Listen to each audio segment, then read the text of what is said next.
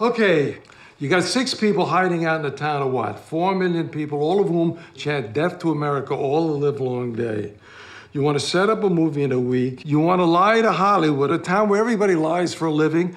Then you're going to sneak 007 over here into a country that wants CIA blood on their breakfast cereal, and you're going to walk the Brady Bunch out of the most watched city in the world. Asked about 100 militia at the airport. That's right.